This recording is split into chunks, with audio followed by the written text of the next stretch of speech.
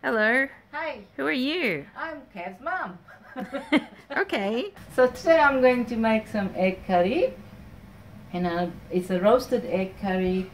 I'm doing the version that my mom has made for us for all these years when she was around, and it comes with very fond memories. And I know it's a curry that my girls have enjoyed eating too whenever I cooked it. It goes well with rice, it goes well with roti, it can go well with just salad. To make this, we need some hard-boiled eggs, some potato chopped up like this, and then a good decent amount of onion, and garlic and ginger you put as however amount you like. Same thing with chilies. And then I have all these spices here, which I'll work out and measure out as I go. Mustard seeds, cumin seeds, fenugreek seeds. Sometimes I put whole black pepper too. And there's some turmeric. And there is some homemade curry powder that I make, and that is my mom's recipe. It's a homemade. And what is that made out of? Oh, this has got at least 15 different spices. So basically, one day I'll show you. if you want to make this recipe, you're going to need to magically deduce the spices that are used to make up this general masala. Yeah. But that will come in a future video with any luck. Okay. Alright, let's start. Always I start with the fenugreek because it's a seed that needs a little bit more cooking before it will give its flavors out. And so what oil have you put down there? I've got vegetable oil. How much? It's just shallow enough to cover the bottom. Oh, hang on, retract. There's one stage I have missed. Before even I start putting my spices in, I have to roast the eggs. So you'll hear this popping sound, so be careful. I'm going to put a bit of salt in here so that it doesn't splatter everywhere. So there you go. I'll boil the eggs and roast the eggs. What are you doing there? I'm just splitting it a bit so it doesn't explode. Forgot that bit. This bit. I went straight on to putting my spices in. So that was a little bit of a little detour, a little teaser of what's to come. What's to come. So this has got a bit of water in it. So when you put a bit of salt in it, salt helps the water from splattering everywhere. Well, I'm going to stand back here where it's safe. Don't try do try this at home, but do it responsibly. Do it responsibly, yeah. Do not repeat what I am doing. It's dangerous. You start at low to medium heat, not too high. Okay. So you want to gently brown the egg, or make it golden. Like see how it is over here, but those seeds are not a good idea. I'll put a bit more salt to stop it from splattering everywhere. Salt helps. See, you calm Master chef, frightened of her own cooking. See how it's becoming nice and crusty? That's how they need to be. You could keep roasting it, or you can just stop it here. It's your choice how much crust you like. I think I want just that much crust. Okay. So I'm gonna take this out and put a little bit of extra oil. So next stage would have been to pop those fenugreek, which you already popped. Pre-popped. Pre-popped. And then you put your cumin seed. I like black pepper, so I'm going to put some black pepper too. Okay, so this is using the same oil that you used for roasting the eggs. Yes. Okay. Because you try and save with all this global warming and everything, you don't want to waste too much. How do you know that you've put enough of these spices in? That's what I saw my mother do. Okay. So now I'm going to put some turmeric.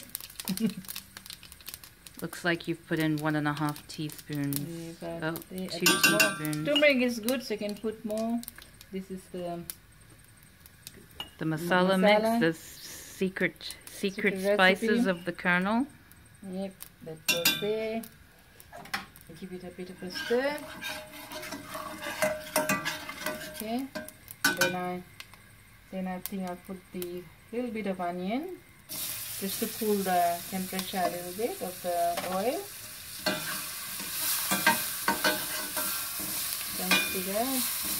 Then I'm going to put my for that much of eggs and potatoes, I probably put 2 teaspoons of garlic.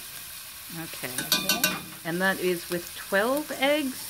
Yeah, 12 eggs. 12 eggs, yeah. And it looks like you've got about 2 cups of potatoes or more, 2.5 cups? Maybe 3 cups of chunky cut up. Maybe what I do for one egg, I allow 1 small baby potato. Okay, so like, a 1-on-1. Yeah. But if you like a lot of potatoes, you can put more potatoes. Same thing with the ginger. So how many? That was like 3? This was maybe 2 teaspoons. 2 teaspoons. And garlic was maybe 3, I think. Yeah. Put chili. This chili is very hot, so you don't want to put too much. The dad won't be able to eat it. The rest of the onions, put them all in there. Onion goes well with potatoes, so that's why I put a lot of onions in there. And cook it through for a little bit. Do we need to cook it until the onions are soft? Soft, yeah. While it's getting a little bit cooked and soft, I'll quickly go and cook my own organic curry leaves. So if you're a real master chef, you will grow your own curry leaves, isn't that right? That's right. So this is my curry. Oh, what was that? I thought that's a bee. I'm allergic to bees. The bees will kill me. Then there'll be no curries cooked. So you cut up your curry leaves. Yeah, just rinse this out a bit because it was a little bit dry and dusty. So I like curry leaves chopped up. So I normally scoop it off with all the hard bit out from the middle like this.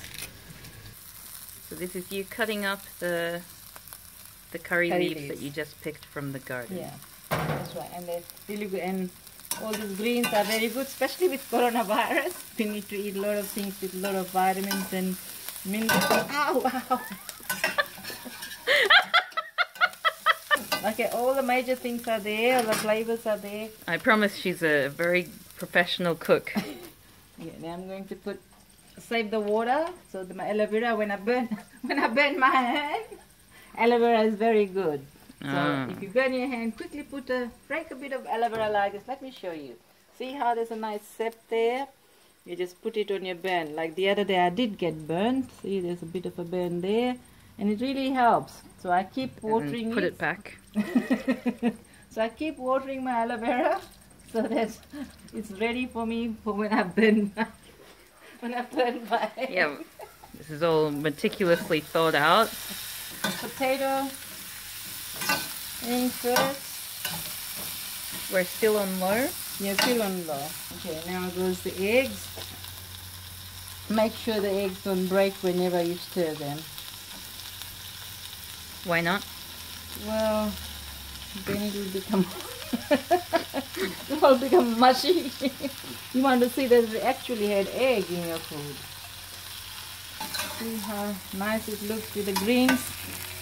It's very good for coronavirus.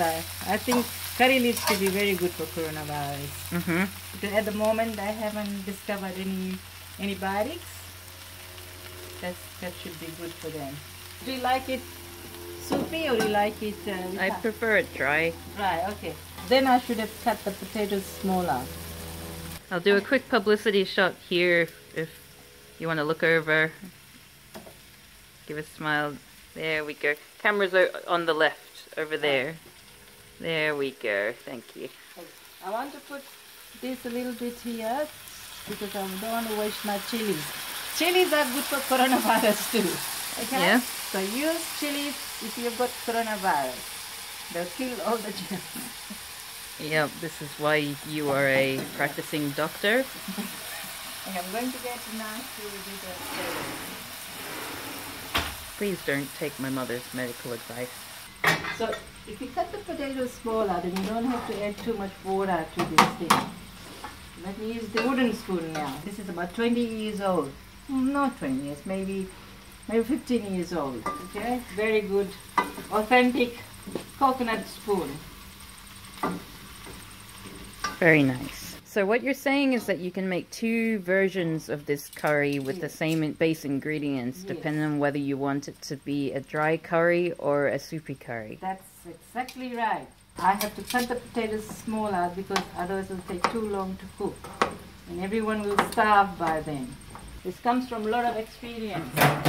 You sort of work out how to improvise and chop and change your recipes. Literally chop and change. Chop and change. So if you would like to have soupy egg curry, then you keep the potatoes in chunky bits like I had originally, but add 2 cups of water to that. But if you want dry curry, then you cut your potatoes a bit thin and small so that it can get cooked easily. When I retire from teaching, I think I'll probably become I'll become a curry streamer. Does that sound alright? Sure. And if people pay me well, I can send them recipes. I'll be happily sending them recipes. And I will also send them my own secret curry powder. Oh, really? You're not gonna tell that to people for free? I might have to charge extra for when I am doing secret recipes. So there'll be 2 versions of my streaming. One is like normal, where it doesn't really matter. And some are these family heirlooms that if people want to. How cool that would be if I become a streamer. So now I'm going to use the coconut spoon again. What I'll have to do now, if you want this to cook the potatoes, I have to shut the lid and let the moisture from the potatoes to cook it. Ta-da! Oh, I better check this salt, so if there's enough salt. I have to add more salt, so they're salt breathers. So now I'm going to adjust the flavor. We need salt. I don't think there was enough salt before. Okay, so a bit of salt and a bit more chilies because it didn't seem like it had enough chilies. There you go. Now I use my coconut spoon. This is my apron from Japan. Yeah? That apron is from Japan. Ah. And the spoon is from Bali. Where are the slippers from? Oh, that's Australian slippers. And this is authentic turmeric from Fiji. Oh yeah? How did you get that through customs? Smuggled it. No. Okay. There you go. I'll sit it for like maybe 5 minutes. I'll stir and check the condition of the potato. And then I will cook further 5 minutes if it needs more cooking. Ta-da! Scrub off all the spices that get stuck to the bottom of the pot, otherwise they'll burn. You don't want to let anything get burned because it changes the flavor. So now I'm going to check if the potato is cooked by cutting through with this thing. I have a feeling we'll need a bit more time. Maybe another 5 minutes would be just nice. See? Whoa! Okay. Good, looking good. It's not burnt yet, so just give it a spray to the bottom, allowing the steam to cook the potatoes. Okay, it's nearly done. I think it can come on. What do you think? Yeah. Some cauliflower. Oops. I was trying to do a really nice panning shot. Yeah. I need to keep the focus. There we go.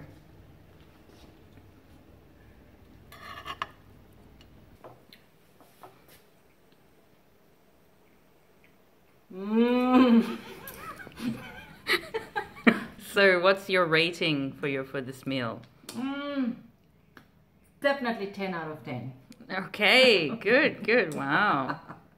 Very humble. Mm.